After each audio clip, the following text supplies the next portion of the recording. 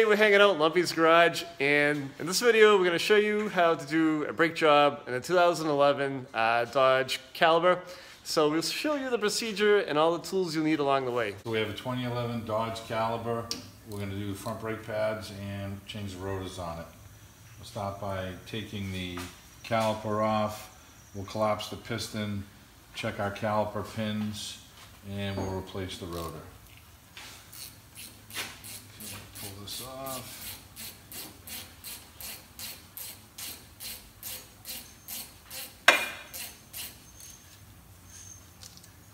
So this is the caliper pin. It's a 14 millimeter. It has a little black thing on the rubber end on it. A lot of times they only have the rubber tip on one of the pins. So you want to make sure that you put it back on the right one. This one's on the bottom. So we'll set it there, and we'll take the top one off and see if it has one on that one.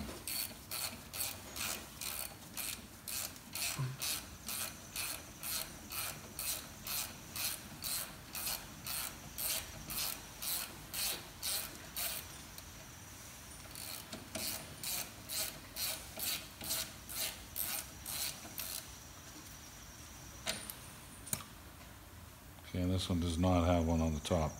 It's only on the bottom.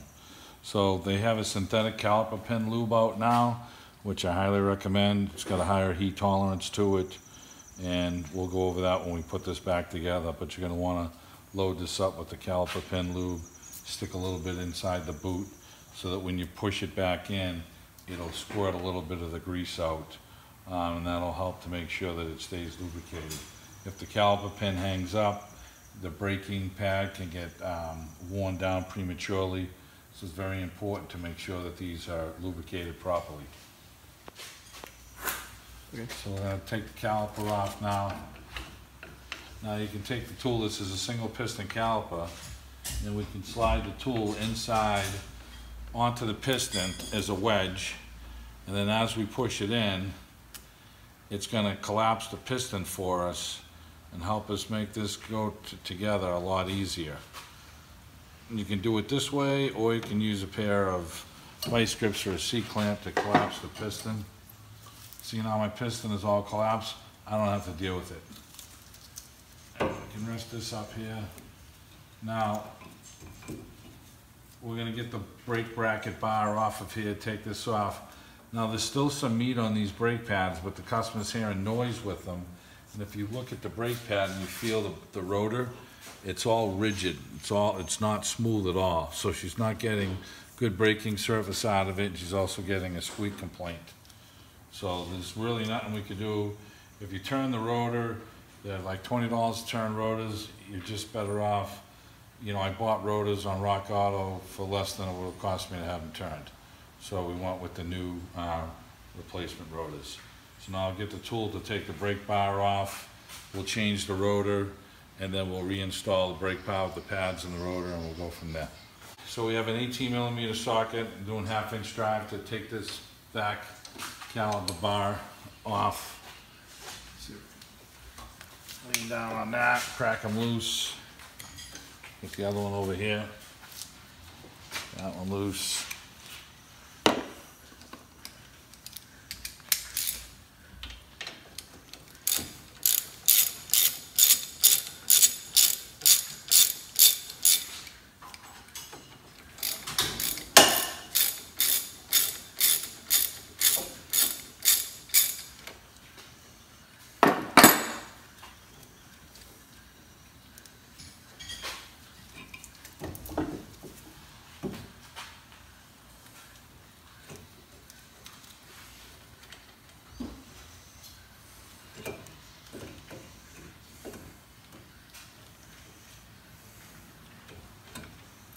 Okay, so we get the caliper bar off. We'll sit it down here. And we're going to take the rotor off now. If you look at the inside of the rotor, you can really see, you know, the cracking and everything. And these rotors are basically porous steel with a coating on them that they refinish.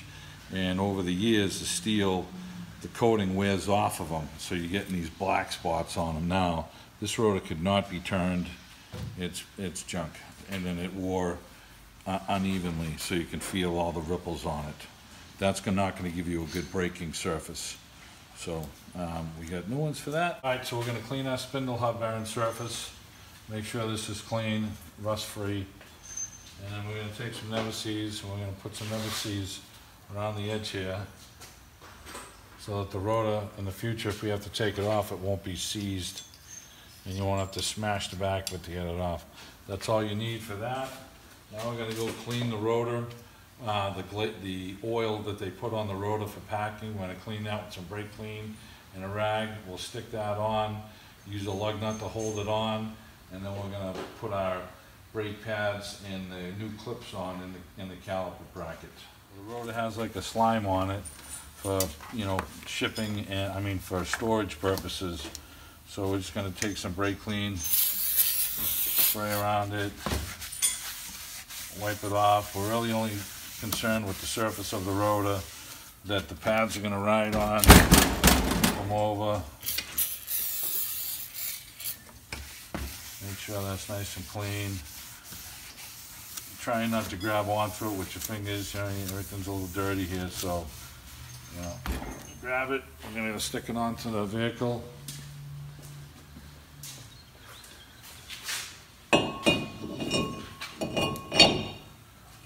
Lug nut on to hold it on.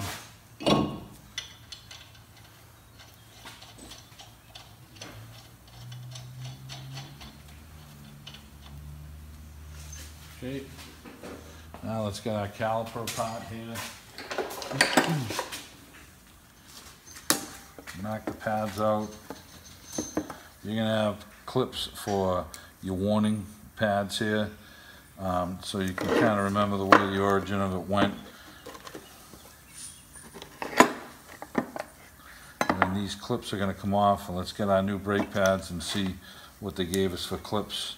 And we'll pry these off, and we're going to get a little wire brush and clean out the inside trays before the clips go on. So, okay, so we got our brake pads here, and here's our new clip setups.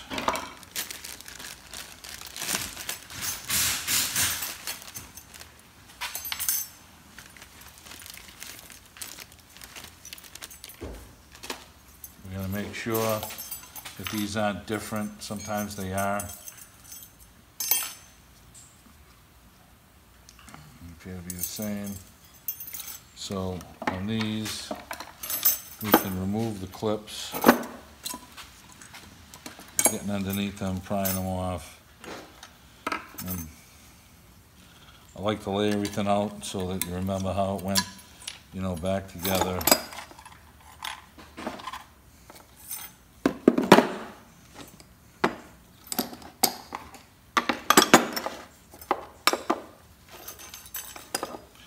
And these build up rust inside them, so you really want to get a little wire brush, get these clean, so we can be ensured that our new clips are going to sit down tight and not have rust scale underneath them, which if there is, that will tighten up the brake pad from sliding easily.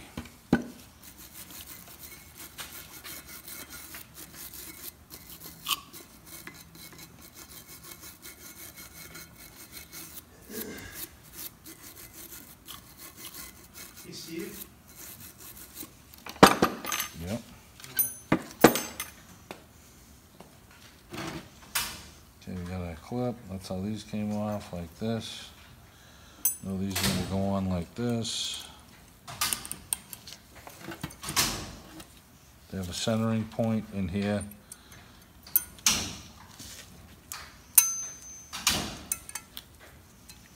Okay, that's nice and tight, and you can see your side view here. That's down.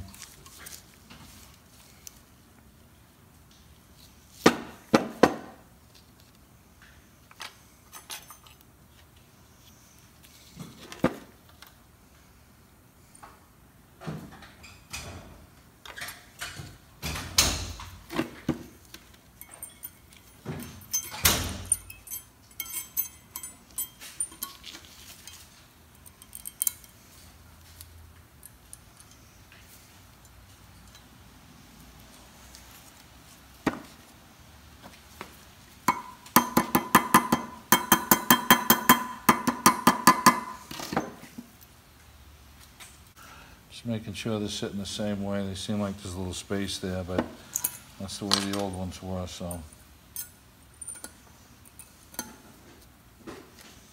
Okay. Now I'm going to take the brake pads.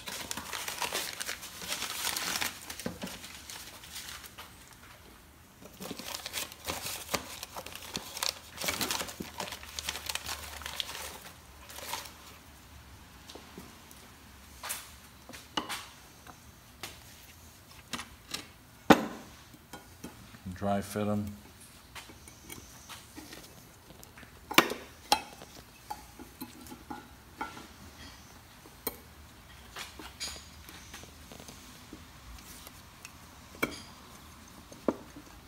Okay. And we're going to put the caliper pin lube on these now.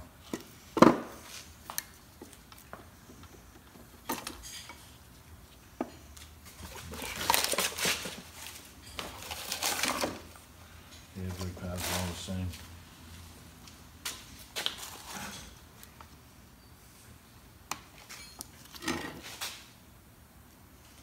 Nice coating in here.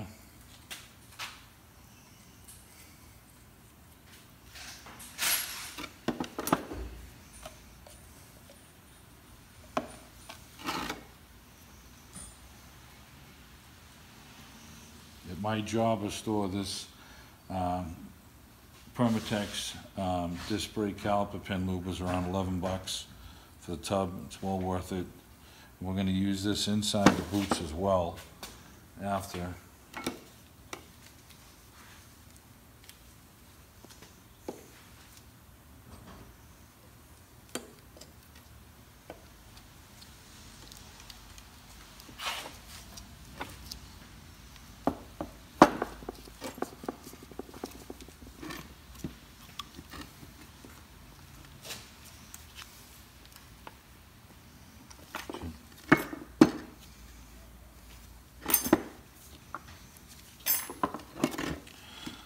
Sometimes these things pop out on you, you know, as you're trying to put them together, so don't get discouraged.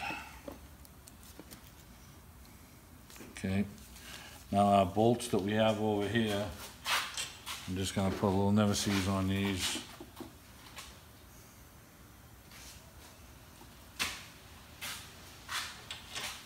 Back in.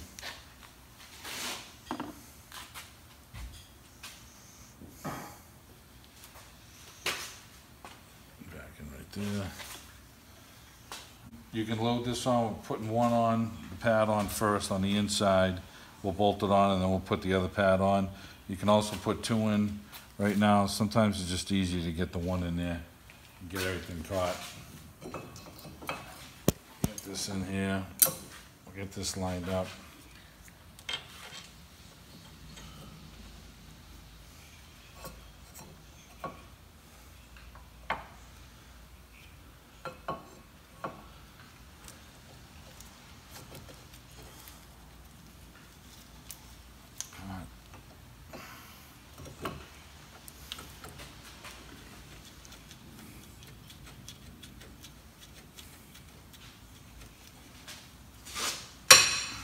Okay, it's in there. Now we'll put this other one in over here.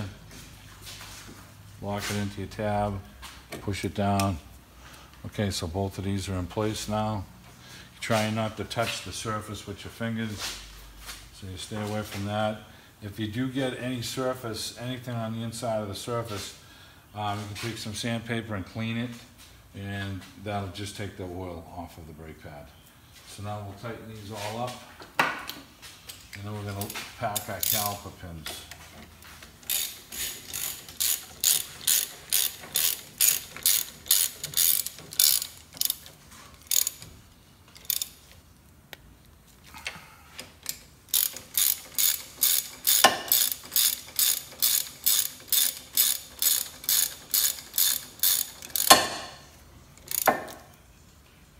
I'll make sure that's good and tight.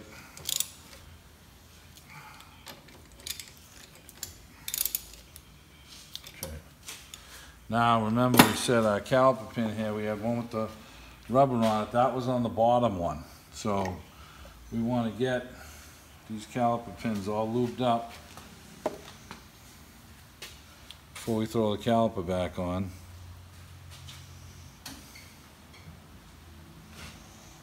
I like to stick them in there before I put the caliper on, run them through. Now you get a little extra grease that pops out like this. I take my finger, run my finger across it. When you pull this off of the boot, you can fill the boot with that grease now. And that's going to stay inside the pocket in here now. You force that down inside the pocket. See how it just expanded? There's grease in there now. We'll do the same thing to the top one.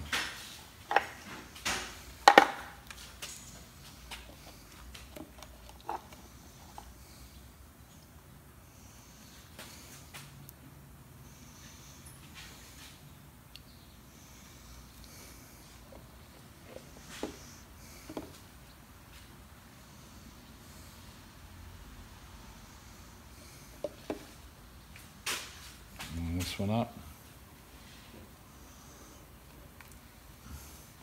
Run your finger across it.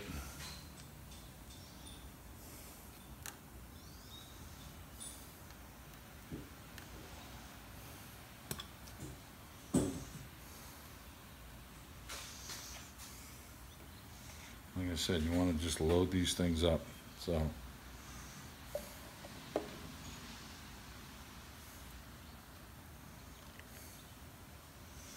that one will be ready to go into the other one. Pop this one back out. We'll load this one back up. At this point, we're going to take the caliper after we lube these up and slide the caliper back on. We've already collapsed the piston on the caliper.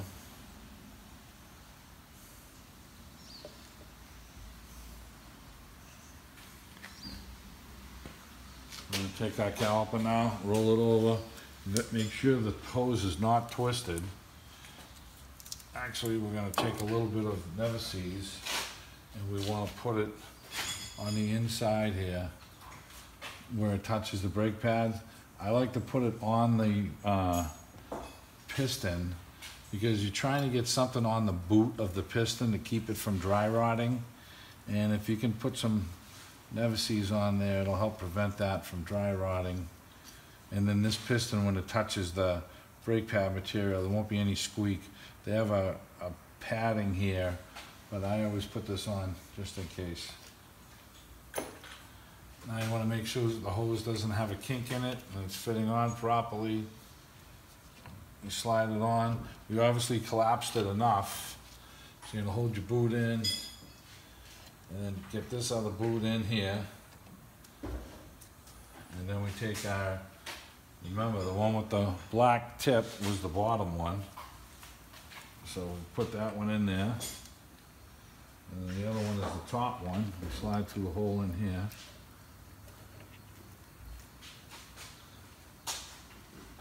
And then we'll take our ratchet and we'll snug these up. When you're catching these, you know, if you have to wobble the caliper a little bit, make sure you catch it. It's fine threads. It should go in nice and easy. Before you tighten anything up, you make sure that you catch both of them. Okay, that one's caught. I'll just run them down.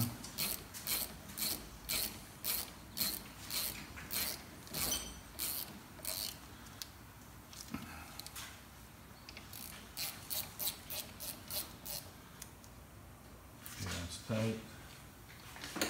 Now you're going to just take your excess off. So it's a nice clean job. When you go out and drive this vehicle, you're going to have a little bit of a smell. Normally the coating that's on the rotor leaves a little bit of smell. If you decide to clean the inside and the outside, the whole thing, but by the time this thing gets warm, that'll burn right off and there won't be any issue with it. But after you first do the brake job, you will get a little bit of a smell. Once this heats up and cools down, and I'm going to take some brake clean, and if there's any schmeg on this thing from my fingertips, we'll just wipe that clean, and that'll be it. Get out a little spray. Make sure there's nothing on there. You can spin your rotor around. It's in park, so it won't spin, so. Spin this around, and we're clean. Caliper pins are tight. The caliper bracket bolts are tight. The hose is in the proper thing, so there's no kink in the hose. And we're all back together. And we'll on to the next side. All back together, and we checked everything is tight and secure, and the hose is in the right direction. So we're gonna pump the brake paddle to get this piston to come down and hit the brake pads, and that will relieve the fluid. Now then we'll go over and take the other side apart.